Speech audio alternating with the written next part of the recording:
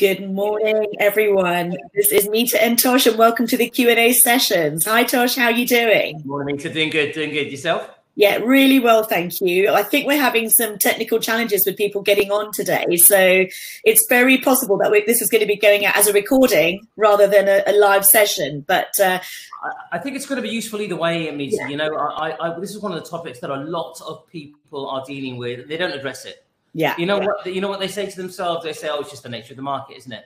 I just can't find the right people." You know. Yeah. It's like everyone's resigned to it. They don't think that they can put things in place to change that.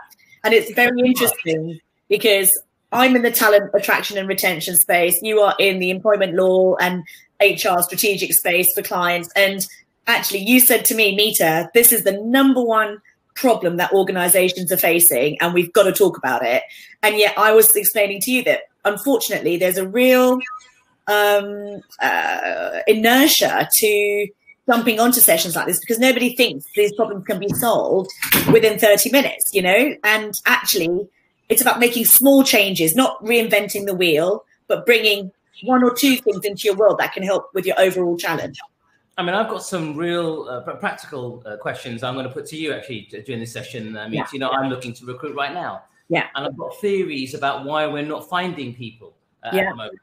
And maybe that's what people are experiencing. And you, in your expertise, I think will give me some, as a guinea pig, will give us all some ideas on what should we be doing? Or what are we missing? What am I not seeing that is making people not click or ring or do whatever it is they need to do to apply, you know? Yeah, and I can openly and honestly say that as an employer that will have done all of the stages that we recommend, what we had done pre-pandemic is not working now, and we are having to revisit our strategy, our approach. It is probably the toughest market for us to recruit into our sector. And it's because so many people have left our sector in the talent attraction space because for 15 months, no one was really hiring. Yeah. So it's anyone on today's session or watching this after in the recording will bring their own unique set of problems. But usually there's a handful of solutions that will work for anyone. And that's what we're going to talk about today. Yeah, I'm really keen to do this. I think this will be very practical. You know, it's all well and good talking about the problems we're facing on finding people and then theorizing about why that's happening. Yeah. But I actually think, Lisa, you're the best person to give us a good idea. You know, we don't know everything in these things because a lot of it is just it's sort of fluid. You know, we're adapting with the changes that are going on. But I think you can give us the best chance of succeeding in this area, right? Well, there's 25 years of experience from my side anyway, and we always say this, whether it was the dot-com bubble burst in 2000 or the pandemic now in 2020, you know, and the 20 years in between, there's been all kinds of environments where talent attraction is challenged, whether it's a really boom market or where there's, you know, a growth spurt or whether, you know, where candidates can really create their own, you know, where candidate is king and they can ask for the biggest salaries. You know, there's always a challenge, which is why we're here today and which is why consultancies like ours are in business, you know. So as much as we are frustrated by the challenges, that is also what we're doing is bringing the solutions. So we're looking at 3 areas today, Josh. Yeah, so we've got 3 specific things we want to address. The first one is how to make sure your shop window is fit for purpose. And you said to me, what's a shop window? Yeah, well, what is that? For the mannequin. So we'll talk about that. The second thing was how to attract the best talent for your world. Yeah. So shop window is, I suppose, a sort of passive approach of always having, if somebody happens to come across you, what that says about you. And then attracting is when you actually want to go out there and bring talent in. So 2 different parts of that process. And the third thing we've got is how to avoid the costly mistakes of hiring the wrong person. I mean, these things are all interrelated. They're not mutually exclusive. One connects to the other, right? It's actually a cycle because everything you do in the hiring will impact the people you retain, and everything you do in retention will impact the people you're hiring. So it's a symbiotic relationship. And the biggest challenge of making costly mistakes is that apparently, and if you think about what goes into rehiring someone when the first person was wrong, it's something like 3 times annual salary. Because you're not just looking at replacing one person for another. You're looking at the time it's taken to find that person in the first place, whether you're advertising, the phone calls, the interviews, the internal team, the induction. We've got a whole training program around the first 100 days because, you know, everyone knows that when you hire someone, you always talk about the, you know, you don't get the real person in an interview, you get the best version of them in an interview. Yeah. But in that first 100 days, you're going to see every element of that person. So really making sure that 100 days is building trust, confidence, and advocacy for each other in each other's worlds, rather than that's not what I expected, or this isn't what I expected. But again, to get those first 100 days right, you've got to make sure your process for bringing people is right. So this is something we created right at the start of the pandemic. We created a masterclass with 40 videos that gives everyone a 10 to 15 minute little coaching session on the whole Talent 360 life cycle. Because right now, and you spoke about it, you're finding it hard to hire, we're finding it hard to hire.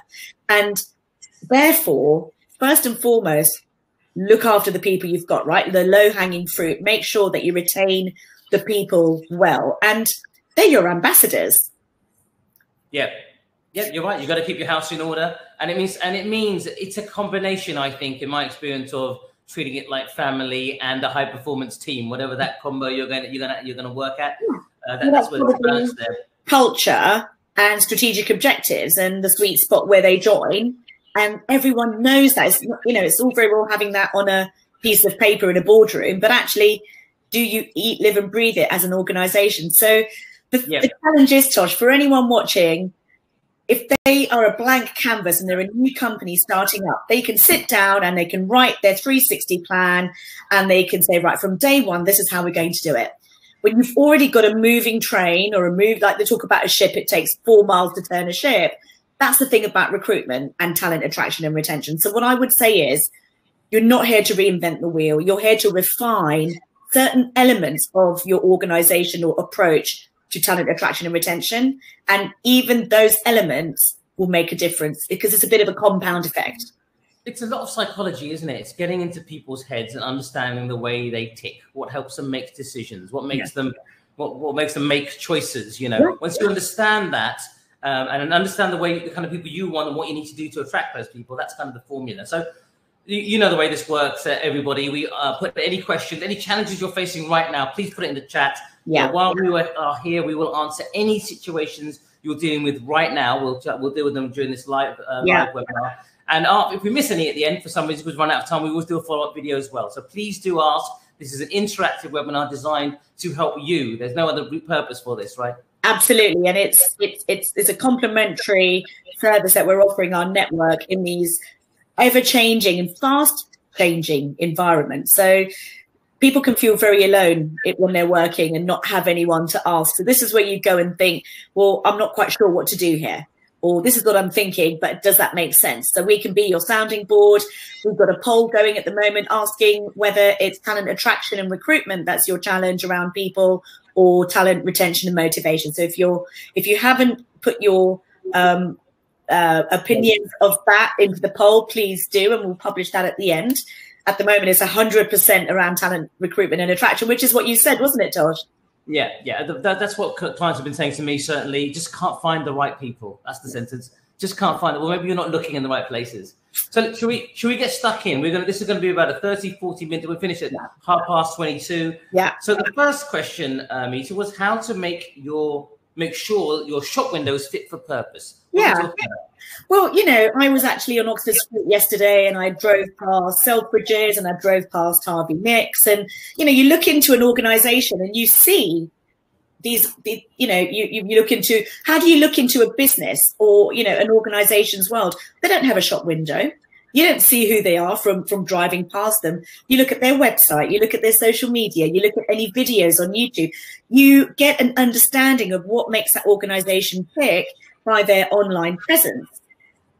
The shop window essentially is a passive way of attracting customers, whether those, you know, a stakeholder to your world, whether it's a candidate, potential client, new employees, you know. So your shop window in this case is all about having that consistency throughout your world. So first of all, the language that you use on your website, make sure it reflects your culture. If you don't have a culture, work on putting a culture in place. We have we have training sessions around that as well. And if you do have a culture and you haven't put it in your shop window, then you're missing a massive trick. But how can you bring that to life? Well, you can do videos. You can do a video of an employee talking about their personal employment journey with your organization. Or you could do a, hey guys, come and work for us because, and you can do a little montage of clips. And this doesn't have to be expensive. You know, a lot of companies say, we don't have the time or we don't have the money, but this can be an iPhone point and shoot, you know? I think another way to describe it, and tell me if I'm on the right same page as you, is like the halo effect. It's getting all those things around you correct so that everybody thinks you're that person. So giving the perception of that and then delivering as that. So you really are that person. A little bit like, you know, if I was going to give the analogy of a lawyer, you know, I can sit there with with this t-shirt on and maybe even, I don't know, maybe a pair of shorts on, and I'll be the same lawyer in flip-flops as I would be in a suit. But at the same time, maybe the perception is you need to see somebody who looks professional and looks in a certain way in a certain time. You know, maybe it's a bespoke suit, maybe their business card looks that way, maybe the website looks that way. So you can use that analogy in here. It's just getting all those things around you right. So it's the halo effect. So everybody sees you as that person and you are that person. Indeed. And when it's an organization, that could be anything from 20 to 200 or even bigger. It's about making sure that you've got each layer consistent and a true reflection, because your shop window is saying, hey, we're all about apples. And then that person comes in and all you do is talk about pears. They're going to lose the confidence in the story. So they even though it might be the job they want in the sector they want, they're not what you thought you said, you know, what you're not what they thought you were. And therefore they will just lose trust and faith in you as an organization. If you can't get your message consistent, how are you going to look after them in their career? You know, I think Nita, certainly that's been my experience of working with you for however many years we've known each other now, is it starts from inside. Because then you're not having to think about it. It's core. You already, you know, most people don't go around thinking, what are my core values? You know, what really matters to me? But when you start thinking about those things and you start to operate with those things in mind, it's actually quite easy if that's what you're thinking about as in the principles, you know, key principles on a day-to-day basis or what have you. And then it's about finding people who are aligned with those same things, right? Yeah. What kind of values are we talking about? How do companies get those things set out in the first place? You know, I mean, you know, culture is, you know, they say culture eats strategy for breakfast, all these buzzwords, but actually what it's about is establishing who you are as a people and what you stand for as a people. Now, no employee is going to tell you what you do and why you do it, right? Because at the end of the day, they come to work for an organization that has a vision and a dream. So the why of the organization comes from the establishment, but then the who's and the how's and the personal whys of the individual have to align with the organizational why, and that essentially is culture. So again, if you can't define the organizational why, the organizational values, then you're not going to be able to attract people that are in the same mindset. How did you come up with your organizational values? So, how far back are we talking about now? Are we stretching it a bit? Well, you know, a cultural exercise is as simple as, and I'm sure I've mentioned this before on these sessions, is getting everyone into a group of between, you know, maybe 5, maximum 10. So if you're a small organization, you can do it as a team around a table. If you're a large organization, you can break it down into 5 groups, and everyone sits there and answers 2 questions. Number 1, who they value in their world and why. So it could be Einstein, it could be your mum, it could be an ex-boss, it could be, you know, someone it could be Elon Musk, you know, I don't know, 3 people. And it's the why they value them. Is it inspiration? Is it support? Is it, you know, being a trailblazer? Is it the trust? Is it the accountability? You know, there's so many words that people will come up with that you as an employer wouldn't even think of. But when you pull 3 times 3, so 9 words from each individual, you're left with about 100 words. And what you'll find, actually, you probably only have about 10 to 15 words. You'll have patterns. Yeah. And then what you look at are the ones that are most popular. Now, it's so easy to do that. You put it on an Excel spreadsheet and you put a Word document, and you create an iCloud from it, a word cloud, and the more frequent words come up bigger. Isn't that clever? You know what else I noticed, because I've done that exercise too, Amita, is that people interpret the same word differently. So you talk about it. I say I believe in trust. Well, hang on, what does that mean for you? Because something, or I believe in honesty. Yeah. Or what level of honesty? Because some people think that's honest, or other people think other things are honest, or they don't mind being dishonest within a certain parameters of honesty. I don't know what that means, right? So understanding with clarity what those words mean and really nailing those down really helps a lot as well. You know, when I did the exercise with my people, and it came up with stuff that really felt non-corporate. They felt kind of real, and they felt we're people, we're humans, sentient beings with feelings. And again, our whys as individuals and our whys as an organization is you know, the reason we go to work. But then what actually, as you said, you know, it's not always just the money. What motivates us, and I've put retention and motivation in the same space because they're completely linked. Someone not motivated to work, they won't do the best job, and eventually your path will go like that. So it's keeping everyone in parallel, you know, whether it's 10 or 100, everyone all facing in the same direction, moving towards a common goal. And we're kind of slipping into the second question about how to attract the best talent for your world, because making sure the shop window is right is all about walking the talk and talking the walk, or whichever way it is. Your website, the language, a work for us page, videos, things that bring that your because everyone knows what you're like internally and they love it, but how do you show the world that? So get yourselves out there. Instagram. I don't think our business has ever picked up a candidate or a client from Instagram, but what people do is when they hear about the main group, they check us out on LinkedIn and they check us out on Instagram. And what that does is it builds a picture of our world. That's it.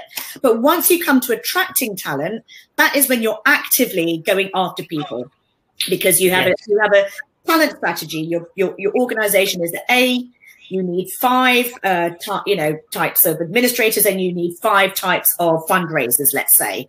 You've got job descriptions, and you've got salary packages, and you've got a training program, and you need to be at this point by this time in the line, you know, this time.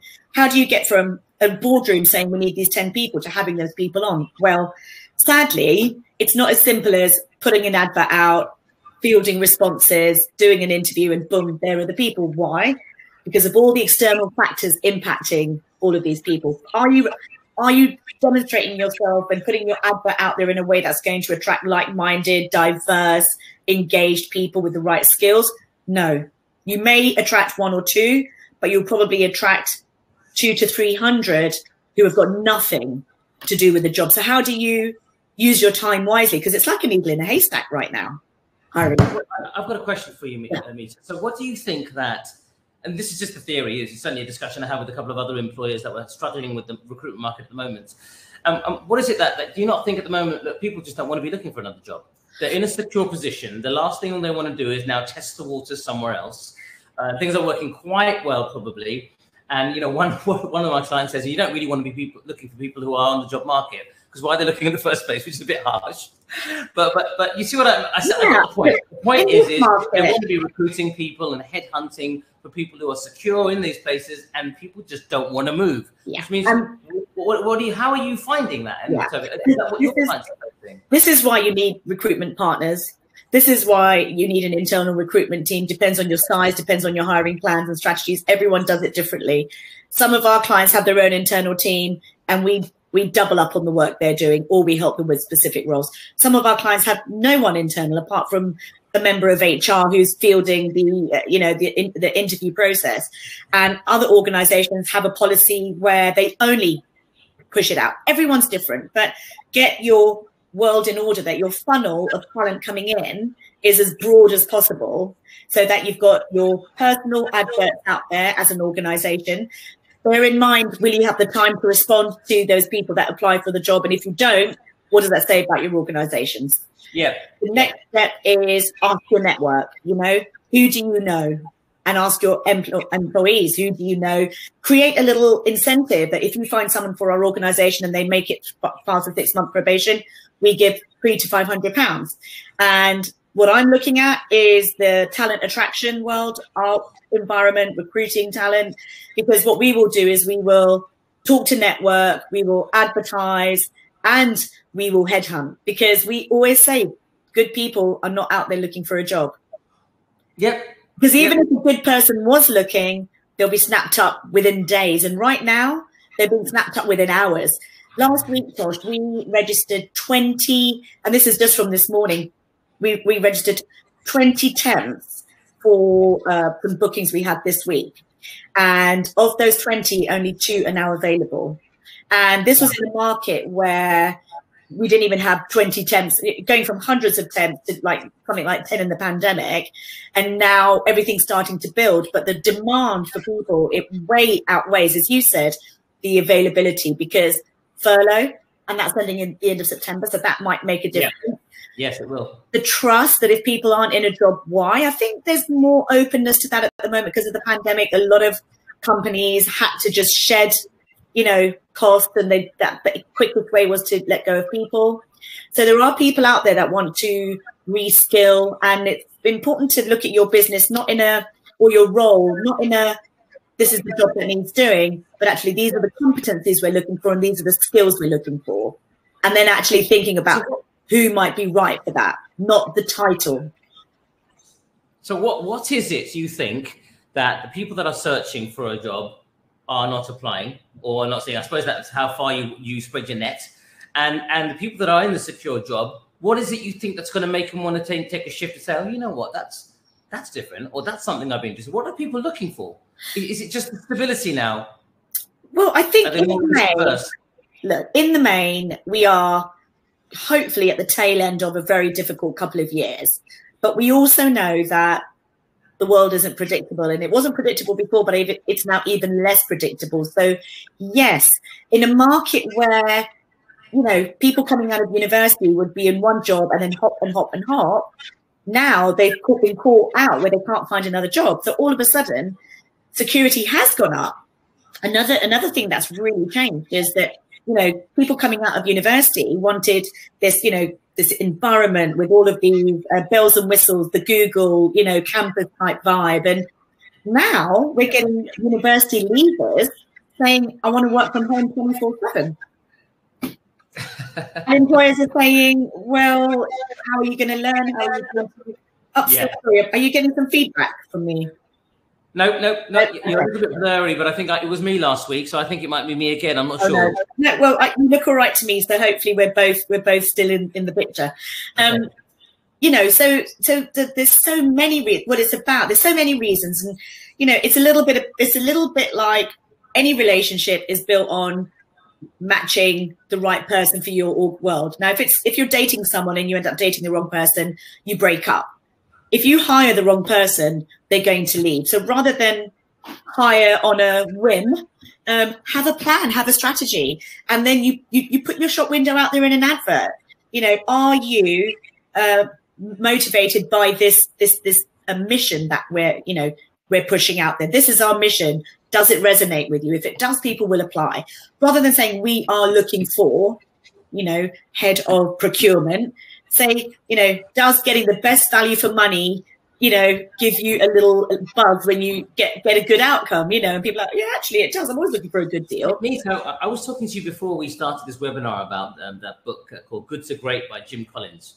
And one of the things in there it was talking about was first who, then what, which basically means that if your business is a bus, it's who you have on the bus that matters more than the direction. Because if you've got the right people on the bus, it won't matter what direction you're going in, and you can change direction because you've already got the right people on the bus. And I like the theory of these things. Let's see how practical they are. But it makes a lot of sense because it's not the mission that matters, unless, of course, that mission connects to your values, which is something that the company and the employees are aligned with in the first place. Yeah, that's what we're really talking about. It's the psychology of it and understanding the layers deeper than just looking at the face value of it. And understanding of that and implementing it, that will make all the difference. So it's really finding out the who is it you want on your bus, in the first place, right? Yeah. And it's interesting you say that, because for us as an organization, we came into the pandemic doing 80% attraction and 20% retention through training, advisory and things like that. So we were very much a talent attraction aid consultancy, and everything we did was to recruit people. So all of our team knew us as recruiters. But during the pandemic, we've evolved into helping our clients retain.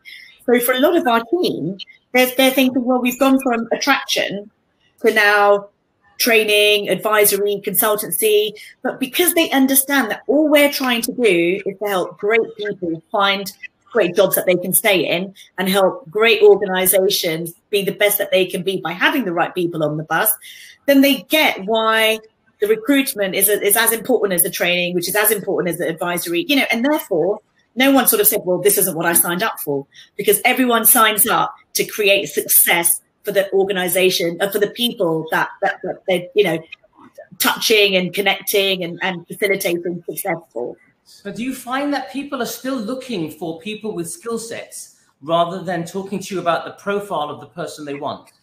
100%. The first thing... And is it the wrong way around? Yeah, the first thing an employer will say when they're looking for someone is, we need someone to do this. So what I talk about is the jigsaw puzzle. So rather than saying, this is the piece I'm looking for, what I do is I say, right, paint me the picture. Tell me about the organization. What are your long-term goals? What are your short-term goals? Who are the people in your world? And by the end of it, we have a piece that's missing. And that shape is the shape of who they need. So it's almost looking at the outcome of the organization, because usually if you're hiring someone on a piece of paper and that piece of paper was defined a few years ago, or you may have even just refined it, unless you do a real kind of coaching approach of not just who, but what was your thing? Not the hows, but the who. First the who, then the what. Yeah, right. So the who is the person based on the organizational direction. The what is, you know, head on or junior this, you know. So we talk not just about skill set, we talk about competencies, we talk about the person spec, we talk about experience, we talk about future, because the halo of a successful employee is not just can they do the job. If that was simple, none of us would be in business, because everything would go perfectly. Absolutely, that might be what opens the door. They're looking at the package, and then when they get involved in there, it's a different thing. You used the analogy of a relationship before. I mean, it's the same thing, isn't it?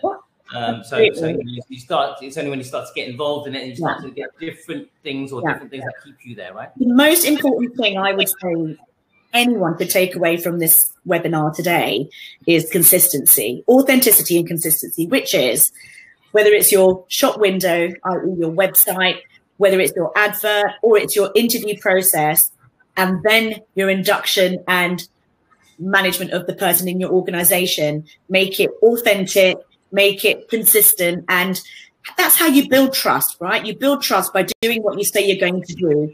When you tell somebody it's going to rain tomorrow and it rains tomorrow, they're like, wow, this person's really trustworthy, you know? So in your organization, if you tell them something's going to happen, make sure it happens. If you tell them this is who we are, then show who you are. So it's about consistency and authenticity. And Chris is in today saying he agrees completely. We must move the JD away from a list of tasks to a more person-focused description. Absolutely. Core competencies could come later on in the discussion. You know what? 100%, because actually the right people will naturally have the competencies, and then it's about prioritizing the competencies of what's important. It's the old, you know, you can teach abilities, you can't teach attitude type of scenarios, isn't it? That rings true. Yeah. But when we were talking here about, you know, how to attract the best talent for your world, and all those things we were talking about, I suppose it relies to attraction and retention. Yeah. And before we move on to the you know, the cost of hiring a mistake, and I suppose, what is the number one thing that attracts and keeps people? I mean, in my experience, it's some sort of progress, development, whether that's self-development, professional. It isn't just money. It isn't necessarily you know, a higher pay packet, but so many different elements that are involved in there. Yeah. What would you say are the top 2 or 3 things that people want people to stay? Yeah. And I think consequently will attract them as well in the first place. And I'm glad you said top 2 or 3 rather than 1, because as I said, it's the halo of what makes that best fit. So I would say definitely we're looking at the role and what the organization does. Does that person want to do what they do for that world, that organization? Number 2, salary. Absolutely. People have cost of living, they have responsibilities and commitments, and for some people, money is a motivator, not for everyone. For some people, money is a primary motivator. Number 3 is what else? Some people want an opportunity to grow in an organization. They want to know that there's no ceiling on, right, I've done my 2 years and I'm off. They want to know that there's progress. For others, they just want to know that they're going to have access to so much variety that they can hone a great set of skills and be more marketable. So does your brand have a good reputation? Glassdoor, really important now as a hirer. Have a Glassdoor account. Have your people grade you. Really hoping your people will grade you strongly. If not, then why not? So, as I said, this cycle of attraction and retention and it continuing in a consistent, successful way is feedback. So get feedback from your existing employees. Why did you join? What was as you expected? What wasn't? Perception is reality. It's as simple as that sometimes, isn't it? To ask them. Yeah. And so a good organization will have little touch points throughout the year, which then feeds into the hiring, which then feeds into the retention, which then feeds into the appraisal process. And this is the challenge, as I said, if you've got a blank canvas and say, right, this is our world and this is our talent 360 process, you can write it from scratch. You could probably take our masterclass, superimpose it, and then fill in your values, what you do, and the process. But if you've already got a moving organization, where do you start? Well, you look at where your challenges are. So that's why I asked in the poll, is your challenge in attraction and recruiting, or retention and motivation? And actually, we've got 3/4 saying recruitment and attraction, and some are saying retention and motivation. And can you imagine, after doing all of that work around the shop window, the advert, the money, the recruitment partners, the advertising, the feedback, and remember, as an organization, we've got to let everyone you say no to why you're saying no, because it's your brand. We want people to walk away saying, you know what, I'm really gutted I didn't get that job, but I would really recommend that organization to someone else, not they treated me badly, right? Because I'm a real believer in what you put out there comes back to you, So really engage and embark with, your best practice and best intentions. And people will pick that up. That's the authenticity. And the retention, imagine after doing all of that, you bring the person in and they look around, they're like, this isn't what I expected. And they're gone. I mean, it's heartbreaking and soul destroying. So what people look for is that what they came in for is there on day one, and so on and so forth. And they build that trust, because what we said as an organization is going to be the job, the work, the people, the potential, the rewards, all of that is what's happening. And when things go wrong, communicate it. Don't bury your head in the sand and think, oh, they won't care. Yeah.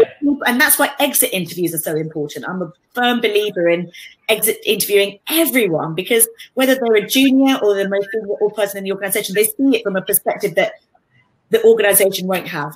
There's things to learn at the ground, at shop floor level, if I can put it that way, which you can always improve on, which again helps with retention, right? Tosh, you said, how do we retain people? I said, let's look at why people leave, So understanding yourself as an organization and, using your lawyer analogy, if you're out there with flip-flops and everyone's expecting a suit and tie, but you don't realize, and I know it's a silly one, but people won't like, there'll be something in your world depending on your challenges. And that's where we're helping our clients now. We don't just say, yes, what are your challenges? This is a solution. We say, tell us about what works, what doesn't work. Tell us about who in your organization. And, personality testing is huge, because you can personality profile the people that are right in your organization and get a map for what good looks like. And then when you hire, you can personality profile them and do some matching. Yeah, which brings us nicely to our last bit, which was about the costly mistakes. And this doesn't just mean financials. No. And I wanted to put something out there before we start this, which is my idea that there are no such thing as accidents. There's always a reason behind it. There's always cause and effect. The phrase, oh, it's just the way the ball bounces. Well, it depends on how you throw that ball. Yeah. It depends on the texture of the ball. It depends on the texture of the floor that it's striking and the angle and all those things. So it's not an accident. It happened because of a set of reasons. Yeah. So when you're hiring badly, you kind of need to think about, how do we get there in the first place? What was and that means all the different elements that I know you're going to talk about in a minute. which is about the profile, the interview questions, the alignment, not just saying these are our values. Do you agree with them? Well, of course they're going to say yes. You know, I said what you were saying, what I said before was a Chris Rock thing. You know, you never meet the real person at the interview. You meet the best representation of them, right? At the first interview. Yeah. So then it's going over the course of time. And guess what happens then as a business owner? I think we've all done it at one point or another. You then think you get that little feeling in your gut. Yeah, and you should listen to that feeling. And that gut feeling says, oh, I think I made a bit of a mistake here. And what do? You don't say, yep, forget that, right, let's start again. You say, right, I made a decision now. I'm going to go with it. And I'm going to try and turn this around. And you give yourself a lot of pain. And you keep going until you've had enough. Now maybe there's the stories where it turns around. I don't hear that all that often. Because normally you kind of get that feeling and then it, you know, we've been in business long enough to kind of know or get the instincts about those sorts of things. Well, do you know what? And in business, we can't, I know, you know, the Warren Buffetts of the world have made a lot of money, what looks like gut instinct, but it's not. It's informed gut instinct, i.e.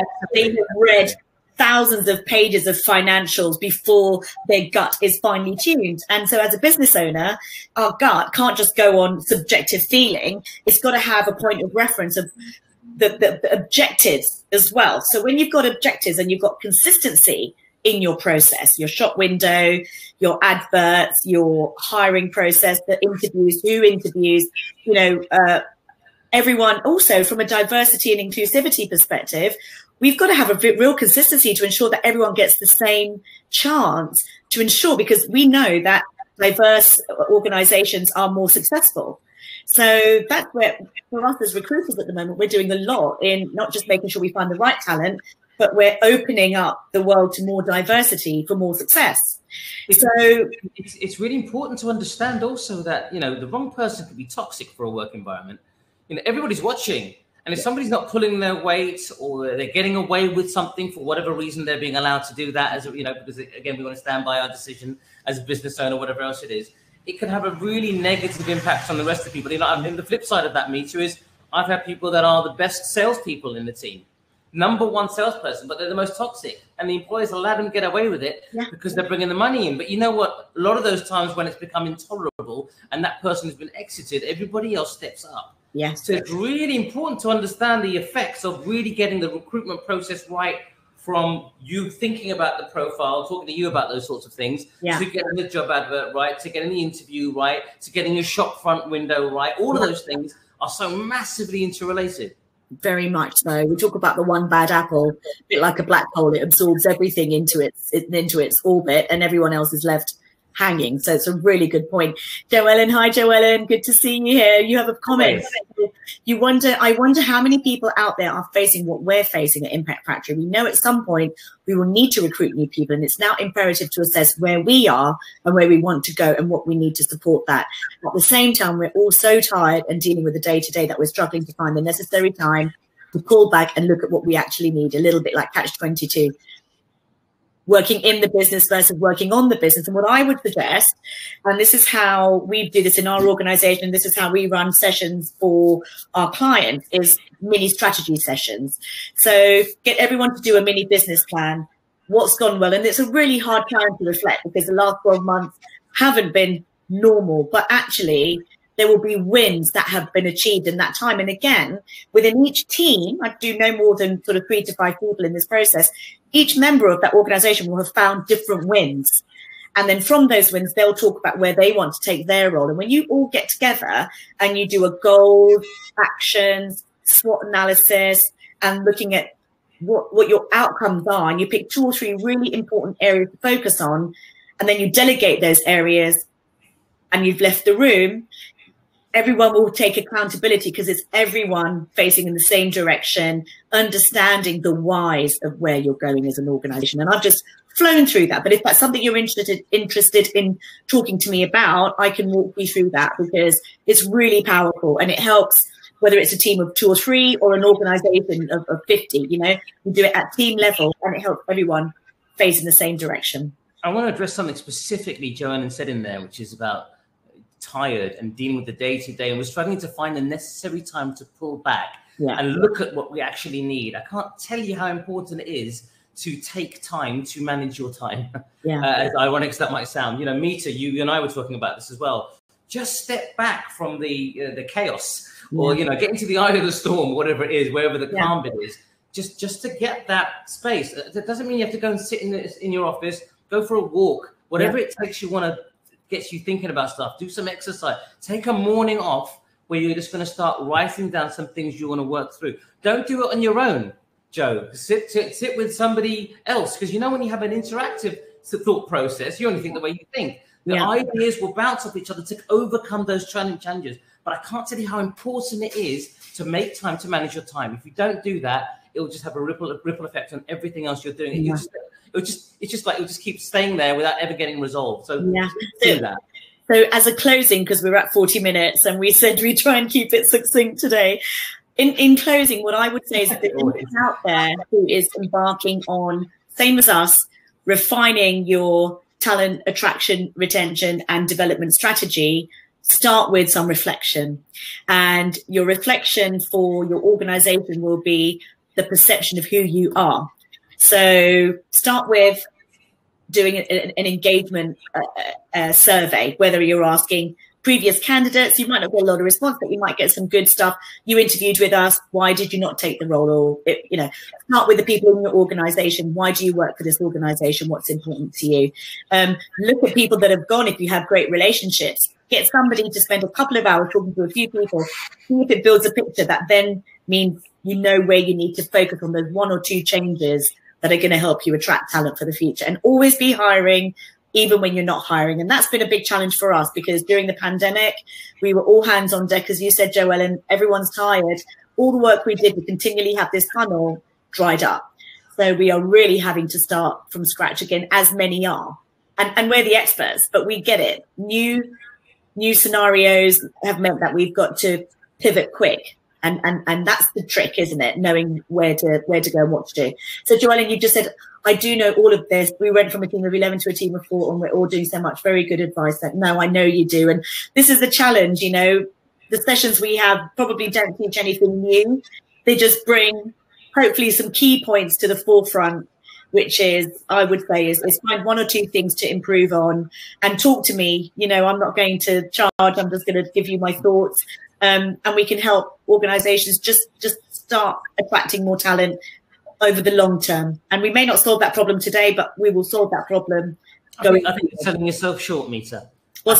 You've told us to think differently about how we recruit. You've told us to look at how we look at our profiling. You've told us to think about how our shop window is. Yeah. You've told us to think about exactly how we align. We're only, this is a day or 2 or 3's worth of discussion. So I think you're selling yourself short there. I think you've done a lot of new things for us, certainly for me to think about as well, in terms of recruitment, and applying those things in a meaningful way is what's going to make the difference. And I think what I'm saying is, don't feel overwhelmed by the hundreds of things that everyone can do. Pick a few, do them really well, and it will help you start to improve the challenge of talent attraction. I think we're done. I think we are. Thank you, everyone, for your comments. Thank you, George, for your time and for the subject. And we'll see everyone here at 11 a.m. next Thursday. Bye, everybody. Thank you. Bye-bye.